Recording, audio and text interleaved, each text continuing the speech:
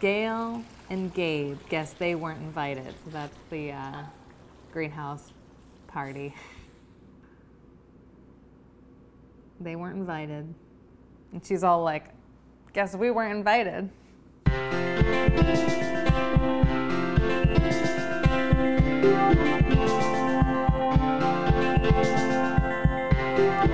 Yeah, I try and keep the tags next to the plants just so I remember. But this is why I can never remember. It's like Rhaphiolipus indica? I don't know.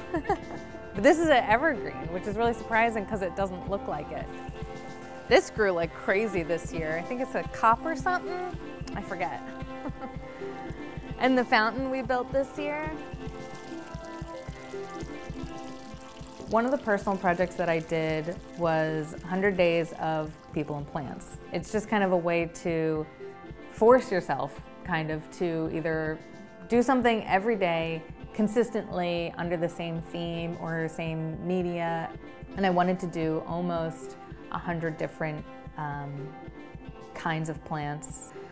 I would do a little bit of research for each day about what that plant does. So it was just like interesting learning about each of the plants.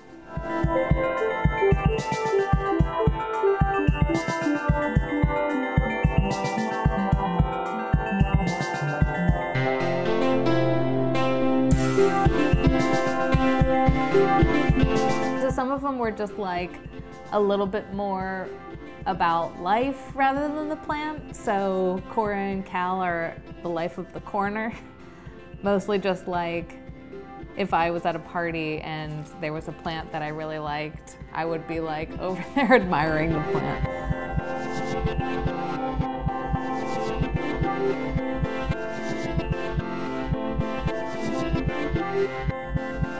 Well, drawing plants definitely has a different feeling than drawing letters, but in a lot of ways it's very similar. It's a great exercise for sure because plants are so abstract in nature. Even me, who's someone who does mostly lettering, I didn't have to change the way I drew it all.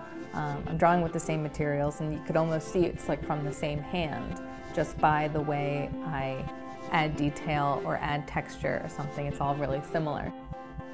When I'm watering my plants, watering the tomatoes is always great because as soon as the water, especially if it's a little sunny outside, when the water hits the tomato plants, you get all this this great tomatoey fragrance.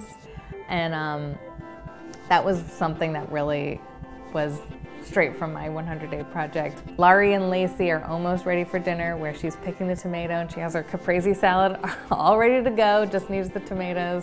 I think it was great to have the response of people being inspired by plants and wanting to become better plant owners themselves and learning about plants that way, and also just seeing my work in kind of a different way.